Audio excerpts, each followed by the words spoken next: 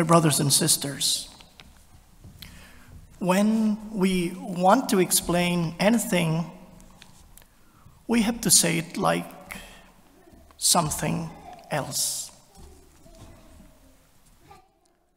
All good teaching opens up the unknown by starting with what is known. Because to speak about what is strange, we have to begin with what is familiar. And when Jesus speaks about the kingdom of God, he never says what it actually is. Rather, he speaks about what it is like.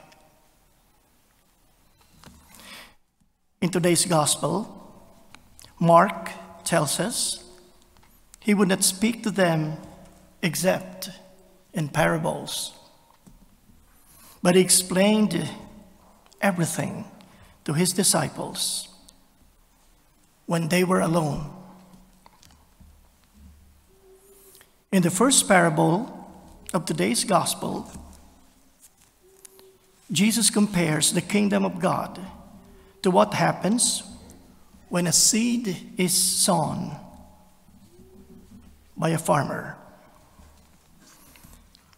And as a young boy in my country, the Philippines, I would be fascinated to watch farmers who would just throw the seeds of rice in the cultivated land, and we call that the broadcast method.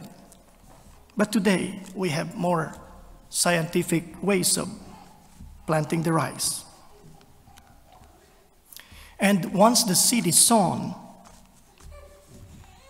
as the gospel says, the farmer waits for harvest time. The cycle of growth follows its own secret rhythm. How the farmer thinks or worries maybe cannot improve the crop by staying awake or even at night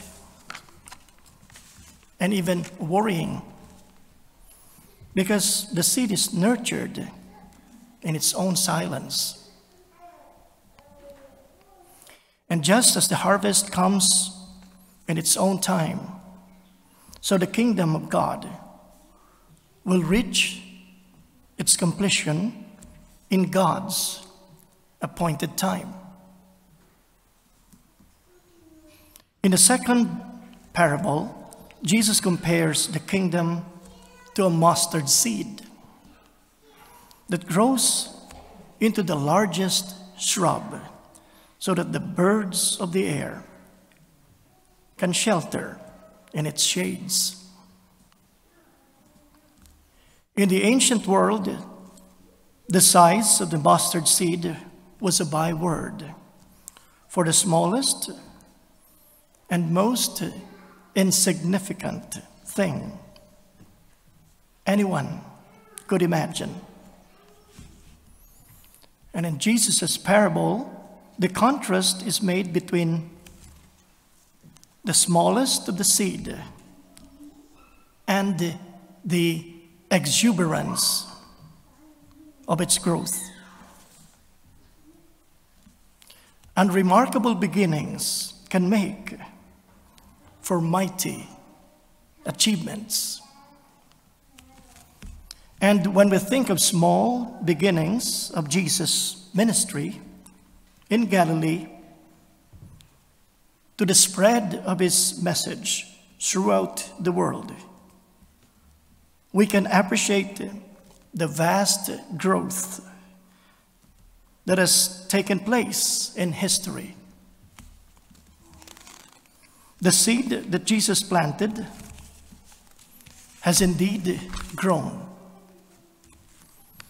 Who could have guessed in Galilee in the year 27 AD what would emerge from Jesus' ministry? From small beginnings, that is, the preachings of Jesus, his attention to the afflicted, his unusual company of followers, his quiet transformations. There did indeed arise the greatness of the kingdom of God. And God's work still continues, not only in Christian churches, but even in places unknown and unrecognized by us. At the heart of the familiar, God works in so many ways. His kingdom grows of its own accord. We do not know. And let us rejoice in God's work, that his kingdom still attracts and welcomes so many different people.